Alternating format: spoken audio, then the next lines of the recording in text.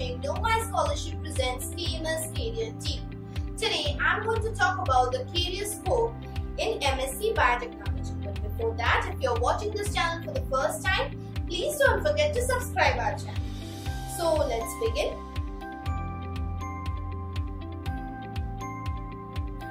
Firstly, a brief introduction about the course.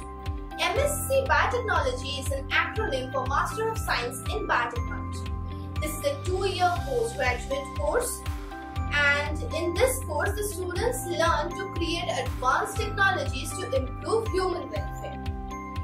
It includes study and research in bioprocesses development, industrial biotech, biomedical technology, cell biology, principles of bacteriology, virology, and many other fields that require bioproducts.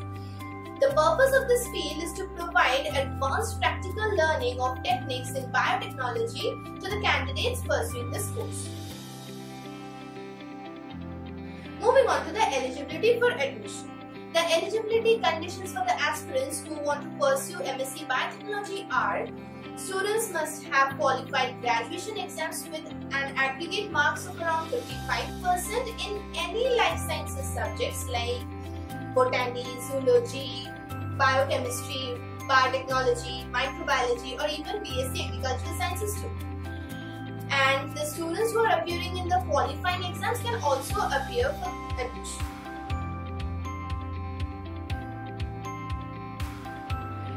Now moving on to the admission process. Mostly in general cases, the universities and colleges who provide admission in M.Sc Biotechnology take on the basis of the entrance exams. Now the top 5 competitive entrance exams every year which is conducted are IIT JAM, that is Indian Institute of Technology Joint Admissions Test for M.Sc. Number 2 is Indian Institute of Medical Sciences, that is AIMS M.Sc Biotech Entrance Exam. Third is ICARAIEEA PG Entrance Exam. Fourth is JNU CV, that is Combined Biotechnology Entrance Exam. Fifth is Tata Institute of Fundamental Research Graduate School Admissions Exam.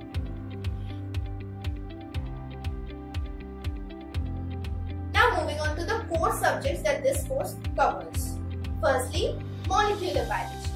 Second is food technology and nutrigenomics, scientific research and communication, exercises in genetic engineering, animal biotech, genomics and proteomics, plant biotech, advanced biological chemistry, advanced genomics, bioprocess engineering, fermentation technology, aerobic and anaerobic engineering or culturing. And last is the database management and IPR in biotech. Now moving on to the M.Sc Biotech internships. In the last semester, students get an opportunity to experience the real laboratory work practices, which can also be termed as M.Sc dissertation. The students can complete their dissertation in any CSIR labs or industries or the research institutes. Some institutes even pay some amount of money during this period.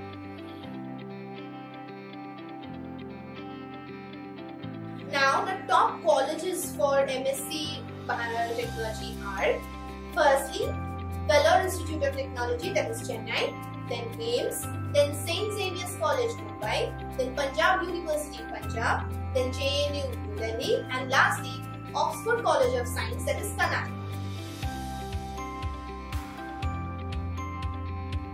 Moving on to the exam pattern. Mostly universities conduct the exams in semester system.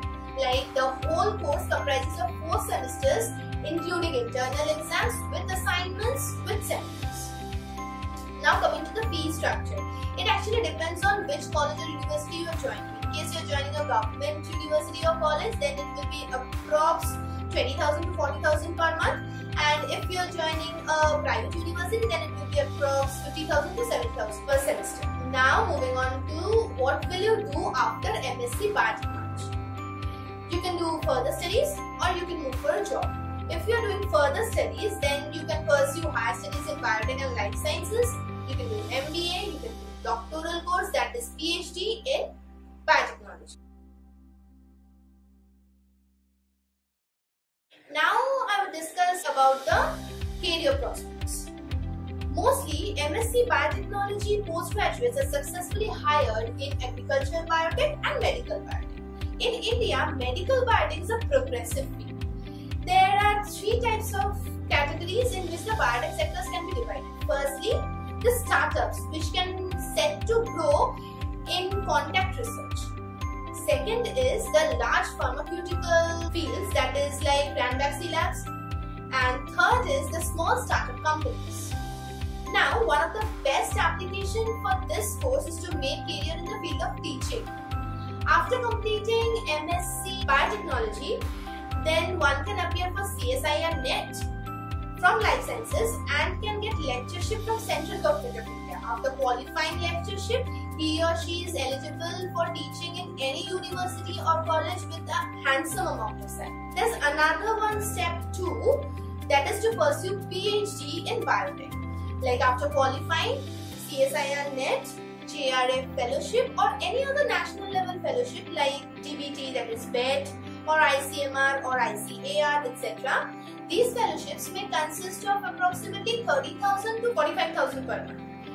And the person having more interest in research can also do postdoc and get an opportunity to explore the international research programs. Now, if you are moving for a job after doing M.Sc Biotechnology, then your profiles will be like research scientist, quality control manager or quality control officer, regional manager, lab technician, quality controller or clinical technician. Now, the list of top recruiters for M.Sc Biotechnology are Abbott Laboratory, Baxter, Johnson & Johnson, Biopproducts.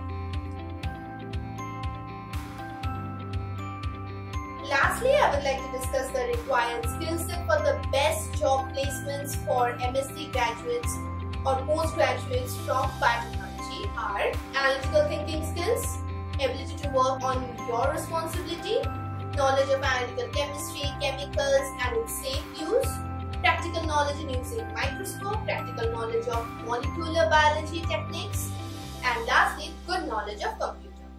So this is all about M.Sc Biotechnology. So if you do want a career in this, visit our website knowmyscholarship.com and register yourself for more information regarding scholarship and admission. Our experts shall help you. So with this, I would like to end my video. Share this video with your friends and don't forget to like and subscribe our channel. And if you have any queries, you can drop it down in the comment sections too. So